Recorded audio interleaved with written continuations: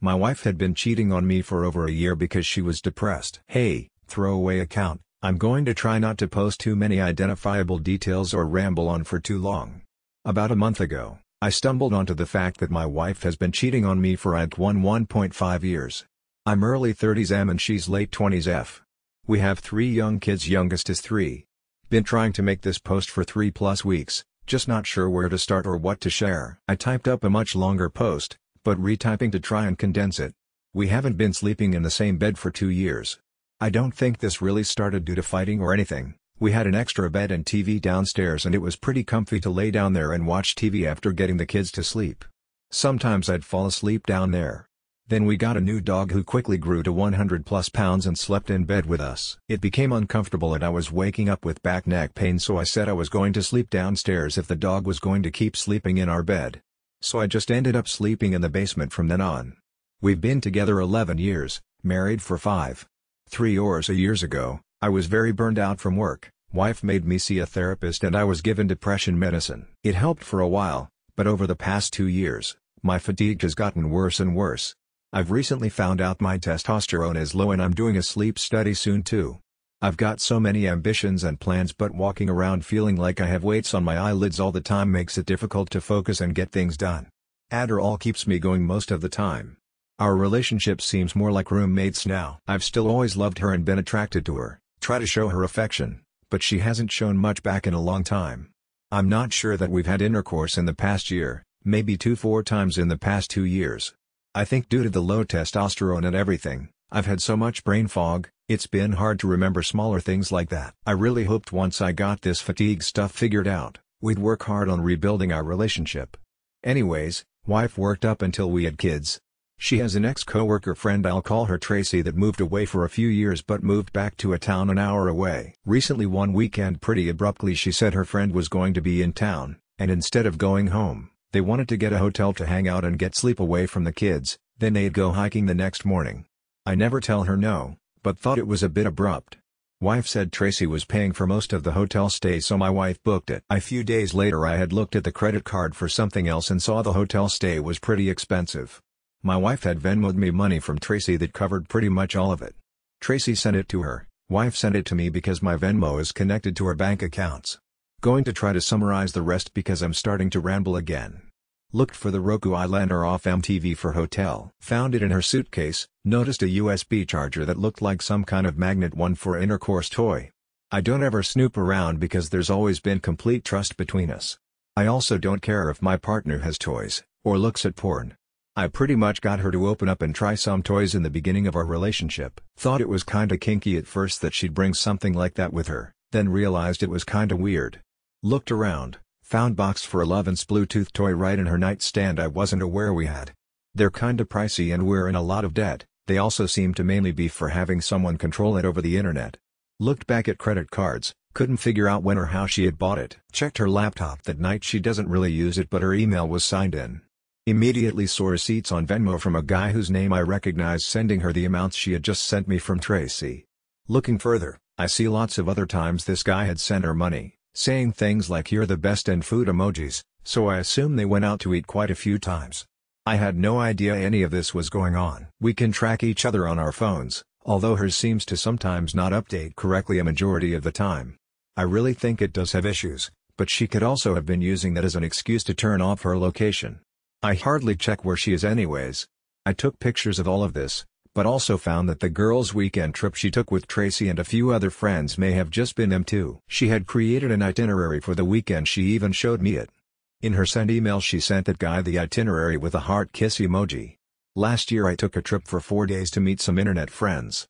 I was surprised she was okay and encouraged me to go, saying it could be good for my mental health to get away. In her email, a month before I left, she had sent a calendar-type event to that guy for the Saturday I was out of town saying date night. There may have been another time she went and did something for a night with Tracy but I can't remember. It's also hard to easily go back that far in texts on my iPhone to see what was going on that day. Not sure if it's easier on a Mac PC? I tried to check her Facebook Messenger as it was signed in, but it had a pin set up and said it was sending something to her phone.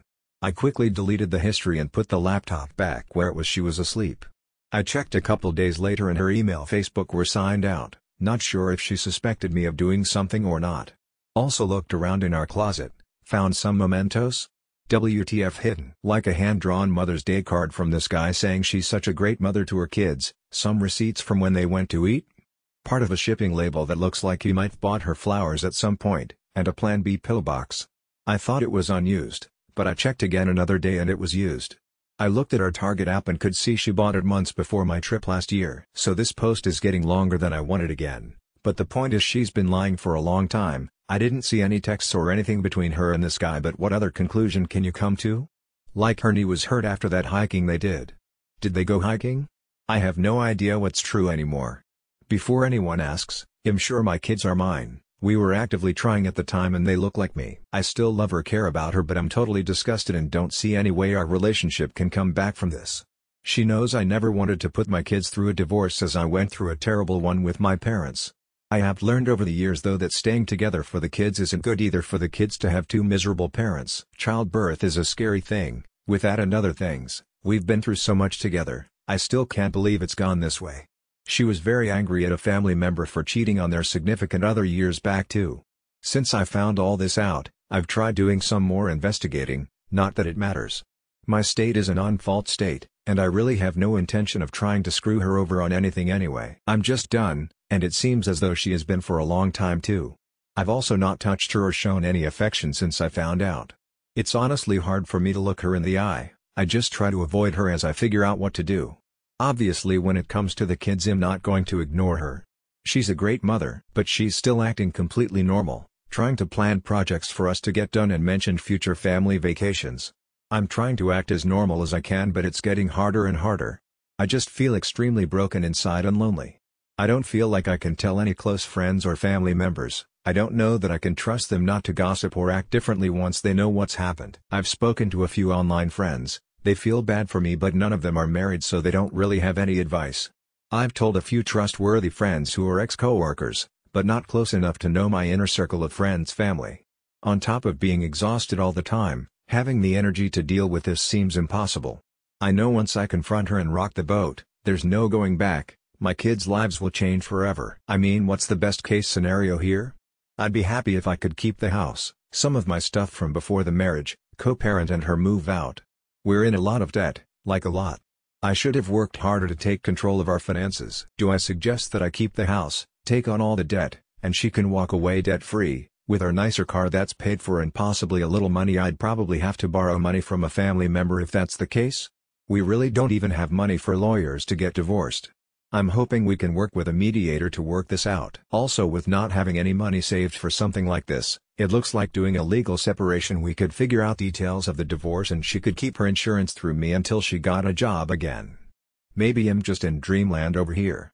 Oh, also she's known this guy since middle high school. They may have briefly dated or messed around in high school but kept in contact all these years. Not sure what caused all of this to happen. Maybe I could have been a better husband, but I know I shouldn't feel like it's my fault I don't.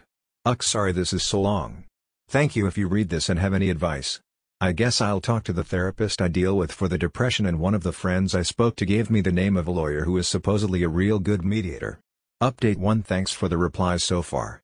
I'll respond more soon. I have this account and evidence set up on a virtual machine and am not home at the moment, so I'm remoting into it from my phone. Yes, this is real. No, I don't want to stay with my wife. My parents went through a very nasty divorce that lasted years. I'm trying to avoid putting my kids through the same thing, so I want to make sure I'm prepared. I'm not going to lie, I'm a very bad procrastinator and prone to shutting down in a stressful situation like this. The chronic fatigue and 3 little ones needing attention doesn't really help either. I should be home soon to respond to people more directly. Update 2. Past week has been kinda shitty. Bad allergies, congestion. Still feeling like I'm stuck in the movie Groundhog Day, same shit every day. Our water heater had been leaking a little out the bottom. Then it started leaking a ton out the top, so I had to shut it down. Pain in the back not being able to take normal showers, go to in-laws for a shower, especially for the kids. Some other annoyances going on too, but since Friday, I've been dealing with headaches, migraines, so I haven't taken any Adderall. Not taking Adderall really makes me feel even more useless. I did go to urgent care today Sunday and found out I have an ear infection and sinus infection, so got some more meds. I had planned on updating the thread to say yesterday Saturday I tried to rest for a few minutes and got berated by my wife as usual. Called named like ducking trash, bane of her existence, useless, etc. Usually in these fights I just shut down or ask why she's yelling at me. I know arguing won't solve anything and I don't want to fight when the kids could possibly hear. So last night sat. She's got an older iPhone of hers she's been messing with.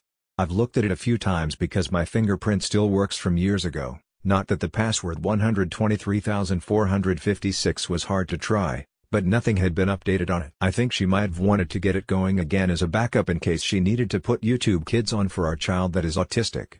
She mentioned how it was too old to do too many apps on it yesterday I think, so I took another look last night and it appeared she fully logged into it so it was trying to sync up tons of shit. Decided to check again in the morning when she made a couple of runs I already can't remember what for, my memory is so bad.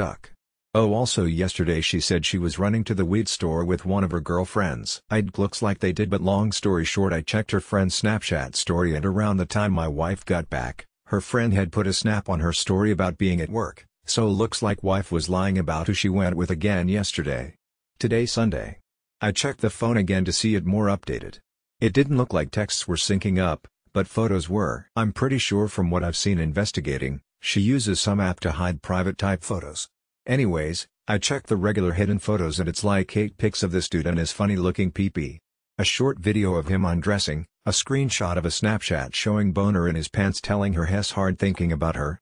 Checked recently deleted and see pic of her sucking his pee-pee, and a few others of her boobs mirror pics. Already cranky from not taking a shower and all the head congestion, this just made me livid, but I was trying to take pics from my phone as evidence and make sure my kids ate breakfast while wife was out for a few.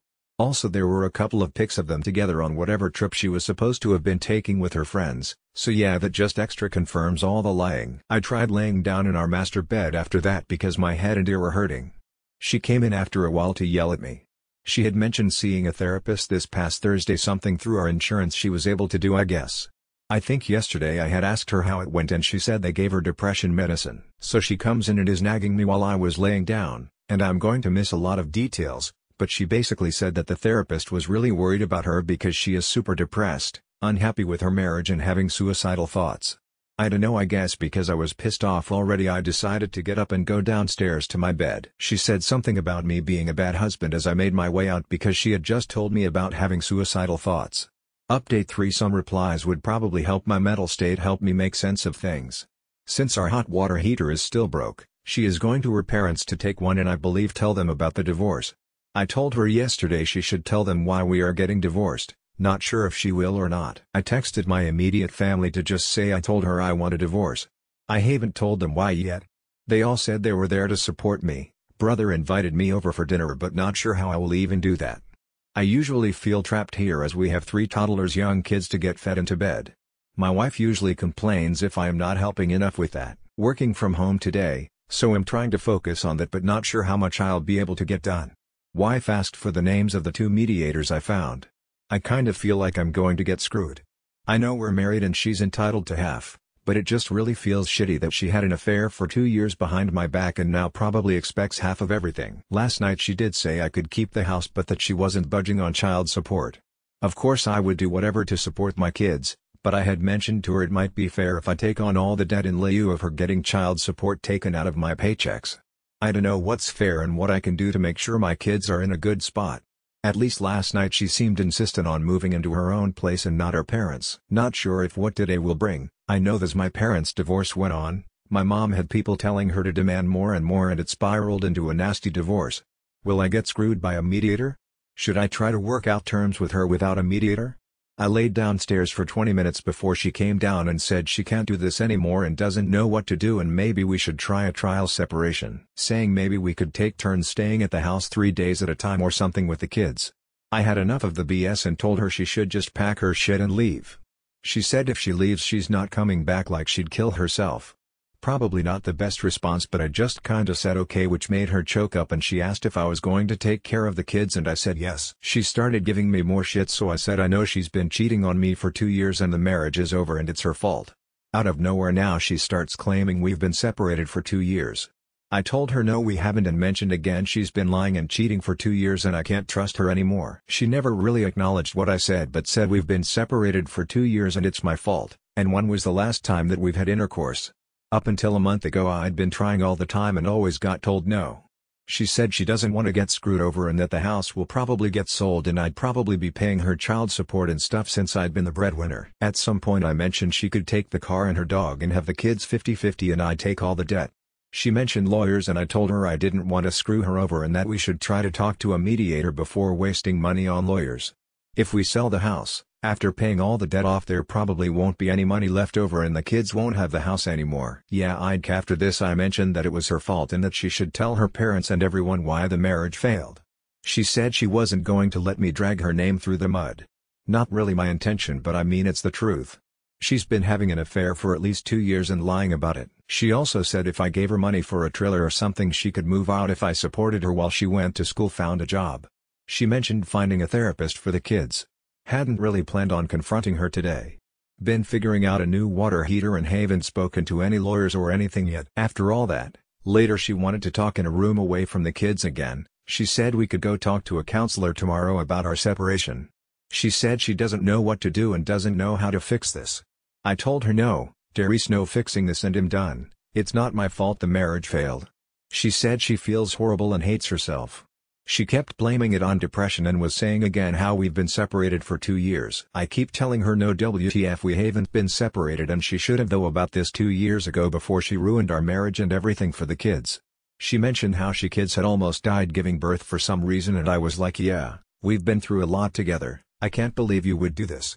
She also mentioned that it could be bad for our autistic child to divorce. Not sure, I had wondered about this too. I told her she should have thought about that before she lied and cheated. She said I could go find someone else and we could be in a loveless marriage. I was like, WTF, no, I am not going to do that. Again a little bit later she mentioned we have an appointment to talk to a counselor tomorrow at 10 a.m. I told her I don't care and am not going to talk to a counselor. She said it would be so we could figure out how to tell the kids. I don't feel like talking to a marriage counselor. I thought that would be the end of, but I haven't been able to finish typing this up. She's seen me a few times on my laptop as I'm trying to type this and asked what I was doing. I guess she thinks I'm up to something. I'm not really sure what to say. She said she'll tell her family tomorrow. I keep telling her to tell them why. She said she would tell her parents why. She keeps insisting I don't tell my family the why because she's afraid they'll gossip in front of the kids. My mom does gossip and stuff sometimes, sure. She did eventually say sure she deserves it, but to not tell them the why because she's so afraid of the kids finding out. I'm bad at explaining convos I've had. Later she said we should sell the house since I'd have to buy her out of her half to keep it. I told her she should let me keep the house since she wrecked the marriage. She seemed to say okay to that at one point. I don't know, things seem different every time she comes to talk to me. Now she said she's going to look at a couple apartments tomorrow but that I'd have to co-sign since she doesn't have any income. I told her parents could and that she should just move back in with her parents while she finds a job. She also came to talk to me most recently and said I can keep the house and everything but that she is going to get child support and that could be a lot.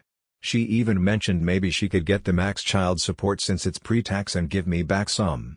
WTF. I've never said I wouldn't support the kids or anything. I know someone asked at one point about the house. All the equity in it is mine from selling my first house and buying this one.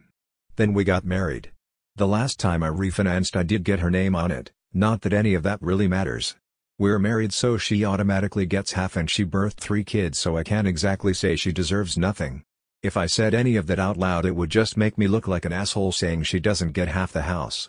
So that's where I'm at now. I don't know how to proceed so I don't duck myself over. Should I try to get her to move out? Don't know how I'm going to pay for that really. I think she needs to try to move back in with her parents. House is probably worth $550K, about $290K on it, probably in another $170K debt that has been racked up. Anyway, to edit my post when I do these updates and not have it try to delete everything that was already there,